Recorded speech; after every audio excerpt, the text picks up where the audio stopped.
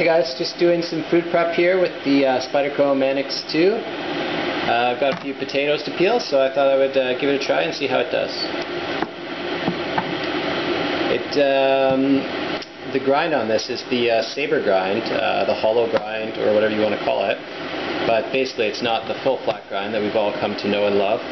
So it's a little different, but I think that it does a pretty decent job on most tasks. What I like about the full flat grind is just really the simplicity of it. It's nice and thin, like it's easy, visually to sort of understand it and all that good stuff. But as you can see, the saber grind is doing pretty decent. It's getting the job done. I'm rocking the small cutting board right now, so it's kind of difficult to do a lot of food prep on. But as you can see, it's peeling pretty nicely. It's kind of weird working with small blades for food prep. I'm used to using a much more sort of traditional kitchen knife, but it gets the job done. If you're out camping, a lot of people like potatoes, and I don't know. I mean, you can make a salad or something, I guess. That's one of the things I struggle with backpacking is all the food that I normally would like to eat. I eat a lot of fruits and vegetables and things like that. That's difficult to do when you're backpacking because you're sort of hauling the water contents of the fruit or vegetable with you. And it's sort of a rule, generally speaking, if you're going to have water where you're going, you don't want to be carrying a ton of water with you because it's heavy. So the same principle goes with fruits and vegetables, I guess. You want something that's dehydrated, dried out or whatever. So you're not carrying the water content. You can rehydrate it later with water, like you're making a soup or whatever later.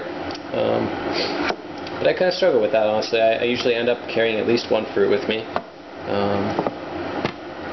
I guess one way to deal with that is like the day that you're going hiking is in the morning, just make sure you have like a big serving of fruit or whatever, so that you're sort of getting that fruit serving for the day, even if you happen to not be taking anything with you on the hike. It's kind of funny, I always seem to end up eating the ramen noodles and like a can of tuna fish, and what else do I bring? Bring some tea and maybe some instant coffee, which is really bad, by the way. Cliff Bars. But that's something I need to get better at for sure, is taking a better diversity of foods with me when I'm backpacking. I tend not to eat any of that stuff actually when I'm in the city, so that on the rare occasion that I'm actually out somewhere on the trail and I'm eating it, it's like, it's not so bad. I haven't had that for a while, but I would like to try something different for sure. Alright, so now the potatoes are all peeled, it's time to actually cut into them and see how the knife does on that.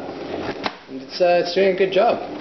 I don't know why everybody's so down on the saber grind, or maybe it's not that they're down on it, but everybody just loves the full flat grind a lot. But I've heard that the saber grind doesn't do as well at tasks where it's going deep into the cutting surface, like the cutting, whatever you're cutting. Like that sort of obtuse grind will get stuck in the material, but it's going, through fairly large potatoes, and it's doing pretty good.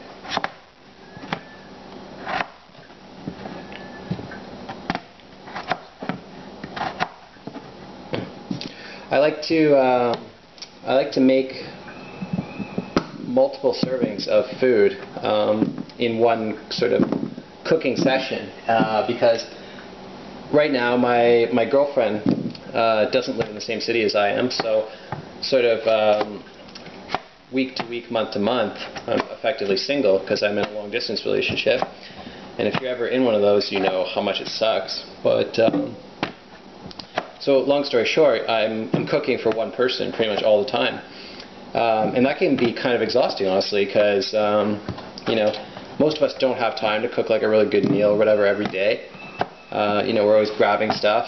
Like there's a reason why microwave dinners and all that crap is such a popular seller in North America. But anyways, long story short, I don't have time to cook a big meal every day. So I'll cook maybe a lot of something, and then I'll have extras. So in this case, I'm cooking like 4 potatoes, so I'm going to eat 2 of them now, put 2 of them in the fridge, maybe fry them up tomorrow morning for some like home fries with some eggs and bacon. Nice healthy meal there, but you know, it is what it is. Anyways, the Manix 2 did a really good job on those potatoes. It pretty much smoked them. So Sabre ground is good for a lot of tasks, as it turns out. Thanks for watching.